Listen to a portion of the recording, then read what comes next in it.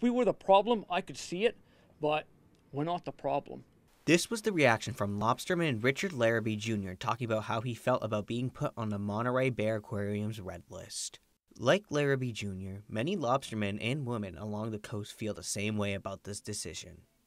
Through no fault of our own, we are being prosecuted, and I don't know how you would combat this persecution if you're not doing anything wrong. I've never seen one. And someone behind the desk pushing a pencil can make a regulation for me saying, oh, there's right whales out here everywhere. Really? Have you seen one? Even with a letter published by Maine congressional leaders pointing out the inaccuracy from the aquarium's research, Larrabee Jr. says the support so far has not been enough. It's not a good situation right now. I'm hopeful.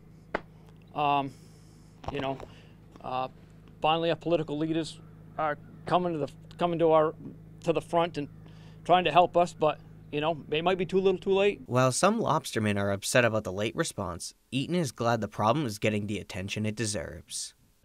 Better late than never. And I watched Senator King,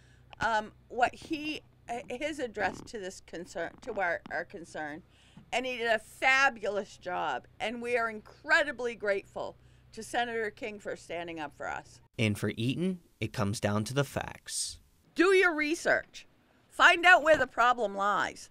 It's not with Maine fishermen.